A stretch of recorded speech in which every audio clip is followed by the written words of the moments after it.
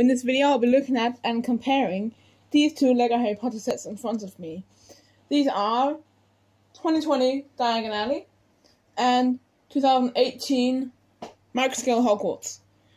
I'm comparing these because A, they're the only two Lego Harry Potter D2Cs, and they are very similar price points. I'll be briefly going through each set. It won't be a detailed review or anything. I'll try and do it very fast since they're big sets, but just to refresh them so you're completely caught up. And I'll be looking at the categories: minifigures, playability, displayability, storage, exterior and interior. Now I must apologise if you hear a fan throughout this video. It's because it's quite hot in my room right now. But let's dive straight in. Oh, actually, before we do that, I forgot to mention, I will be showing the Silencio secret minifigures from Diagon Alley. If somehow you've managed to avoid that, I will be showing them, so, I'm sure everybody knows, but just in case you don't. Again, if you want to see a really detailed look at these sets, I recommend going on YouTube and searching for a review of them. But I'm just going to quickly go through the interior here, so you're completely caught up. If you haven't seen the exterior, this isn't like perfect view since it's such a giant set and so awkward to film. You can easily look at pictures or again look at a review, but I'll just briefly take you through the inside. Oh, and real quick, actually before I take you through the interior, it is important to mention that these sets can come apart like so, just so it's easier to move.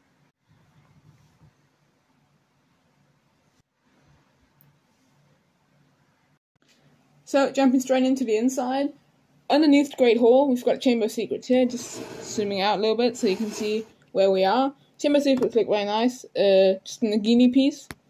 Next to that, we've got the entrance to Chamber of Secrets, that's just a sticker, cannot open.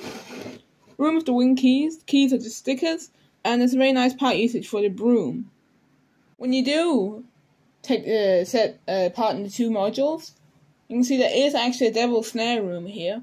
It's just 3 rind pieces, but it's a nice inclusion. Next up is the chess room. In the instructions they say they've halved it, but they've actually more than halved it.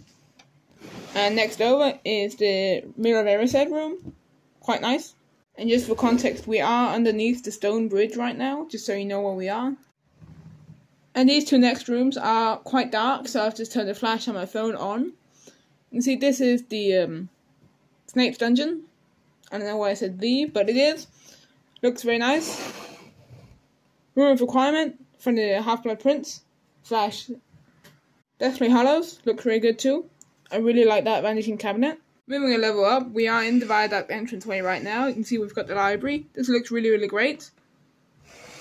And here we've got the Gryffindor common room.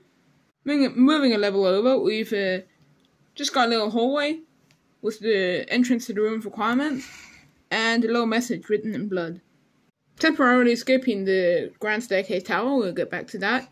Here we've got the Great Hall, also looks very nice banners too. Next level over, we've got the Defense Against Dark Arts classroom, set up to be Lupin's class, but there is Cornish Pixies in there, and Umbridge's office. So getting to the Grand Staircase Tower, I figured we do these two levels just in one, because they're pretty much the same. Staircases can move, they're very nice. Next up we've got Myrtle's bathroom / Prefect's bathroom, because we've got the little mermaid there. So on this level, we've got the little gargoyle / griffin thingy, which protects Dumbledore's office. And at the very top, we've got Dumbledore's office. If this camera is really shaky, it's because it's precariously balanced on a bunch of thin Lego bricks. But this looks very nice, and that's the top level of Hogwarts. Oh, you thought we were done? No, there's more. Got a little tiny Hagrid's hut, looks great. Pumpkins, very pale Aragog. Guessing this is from the Half-Blood Prince, not only because there's a second cabin, but Aragog looks to be sick. Also, Whomping Willow looks great. There's a little entrance way down the base, and this can spin, and you can throw this little car off. Nice. You also get a bunch of these boats. They can fit 1 microfigure each, and they will not fit in the boathouse, unfortunately, though they are nice inclusion because you can recreate the scene shown on the box. You get a lot of these. These are just the students included in the set. These are tiny, just grabbing a figure from the other set, not included. Very, very small. You might have seen this piece before, but these are the students included in the set. They're quite detailed for how small they are, and they have quite a bit of life when you scatter them around Hogwarts, and you can assign names to whoever you want. And you can interpret a lot of them as named characters, or random characters. And here are the rest of the figures. Now, unfortunately, these do come packaged separately in the bags of the Hogwarts set. And I say unfortunately because you do not get extras of these, as I had hoped you would. Because normally you get extras of like Ant-Man and whatnot. But unfortunately, that's not the case. And despite Hogwarts being scaled to microfigures, there are minifigures in the set. These are the founders, and they are exclusive for now, though there's a rumor they'll come in the D2C for this year. That's not official though. We don't know. They might be different. Who knows? But these look great. I'm not going to take them apart to show you all the printing, but it's a very, very nice stand. 2 of them do have alternate faces. Looks great. And knocking the best one over. Capes are the harder material, which isn't the best, but for Salazar's colour, it does work better, and it's more consistent. So I think that's great. So, for Diagon Alley, I'll just briefly take you through the outside. Be prepared for an uncomfortable noise. Just tell you what each shop is called, and then I'll jump to the interior, go through it very fast, and later on I will show you how you can transform this into an alleyway and modular building. We've got Ollivanders, Scrupulous, Quality Credit Supplies, the entrance to the Daily Prophet,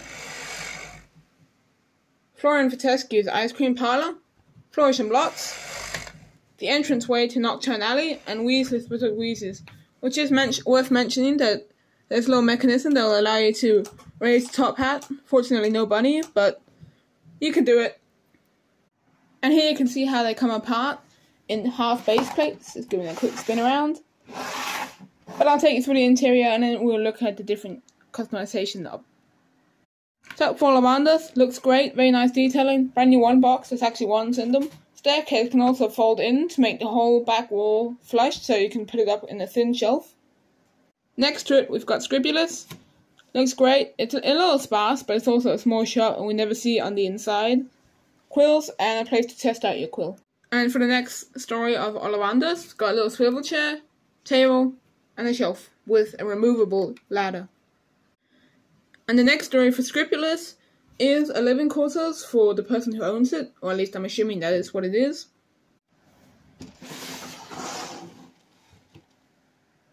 For the first story, we've got some robes over here, Beater's Bats, and Hufflepuff robes. For the time being, both Hufflepuff robes and Ravenclaw robes are exclusive, though Hufflepuff robes are common in the book, and I hope Ravenclaw robes will become more common too.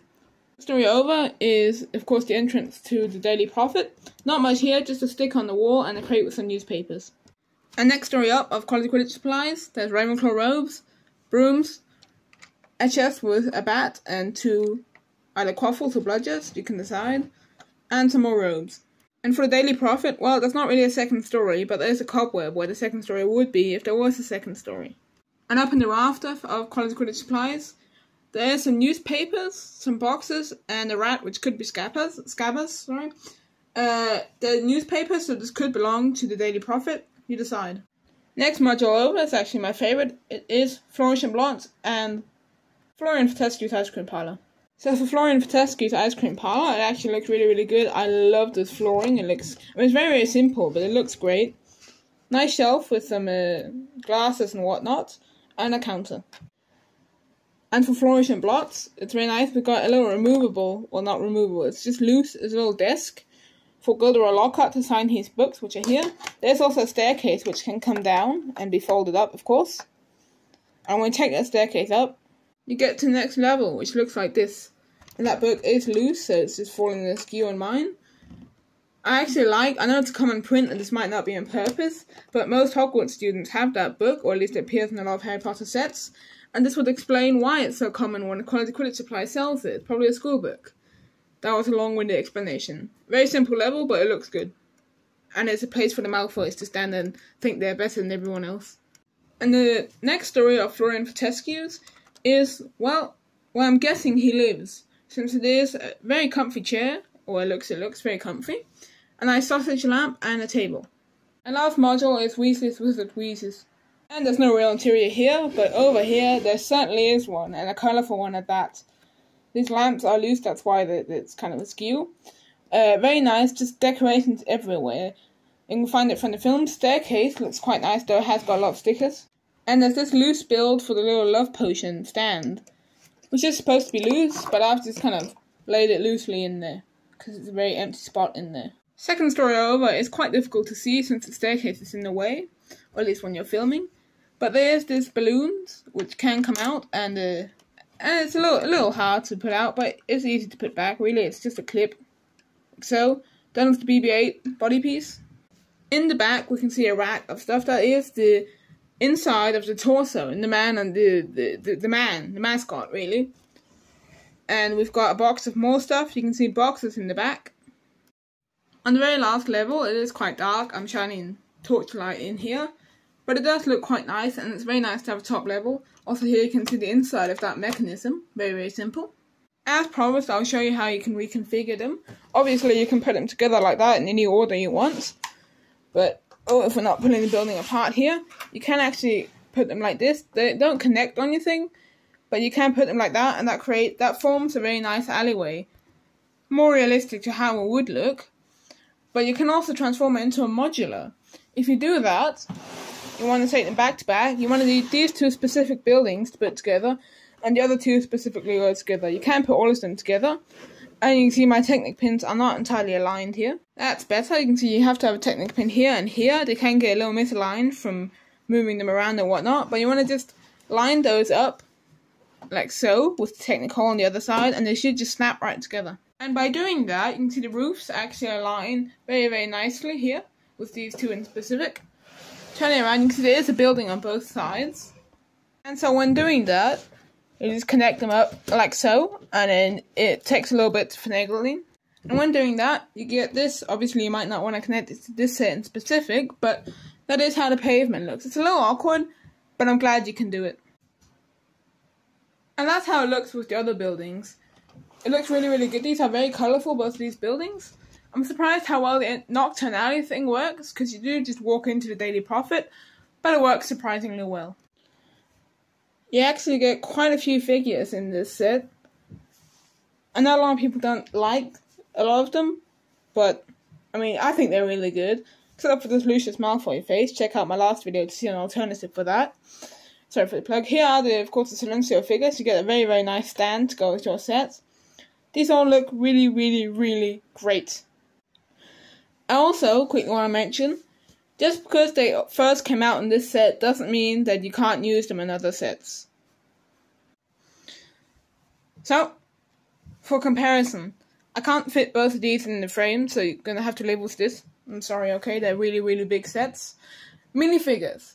The ones that come in the Hogwarts set are really, really good. They're really cool, they're exclusive minifigures, they're really nicely printed and whatnot. I just can't justify giving it to 4 figures over the massive amount of great figures from Diagon Alley. Playability. Well, Hogwarts has a pretty good interior. It is micro figures, and they're kind of small and fiddly and whatnot.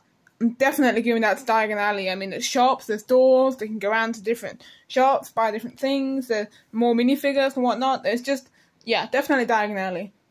Now, displayability. I'm not talking about how easy they are to display, just how good they look on display. Well, Diagon Alley looks absolutely amazing. I have it up on a high shelf. It looks great. I'm determined to go, and I'm going to give that to Hogwarts. It looks amazing on display. So impressive. Now, storage definitely goes to Diagon Alley. That can be condensed into the size of 2 base plates.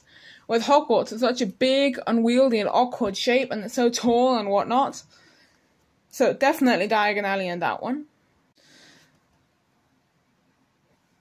Now for exterior, I'm going to have to give it to Hogwarts. It looks so nice and perfect on the outside. Diagon Alley looks amazing, don't get me wrong. It's just Hogwarts looks a lot more impressive in some weird way.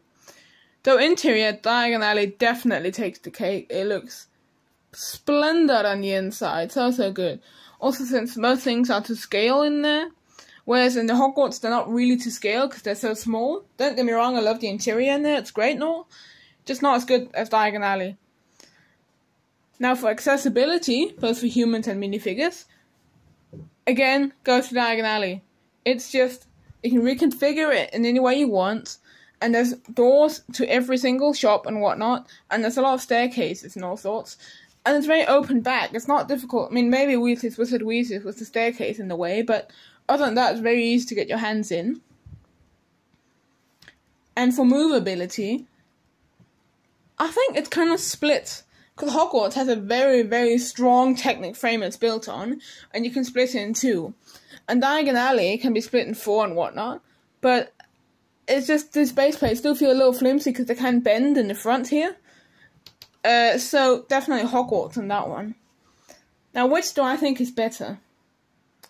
I'm going to have to give it to Diagon Alley. Barely, just by a little bit, but I think it's just, looking at it, it feels so magical and it can almost make me feel warm inside. But it's just barely. And that could easily boil down to the mood I'm in right now. Can change from day to day. But what do you think? Leave a comment telling me which one you think is better. Leave a like if you enjoyed the video. And bye!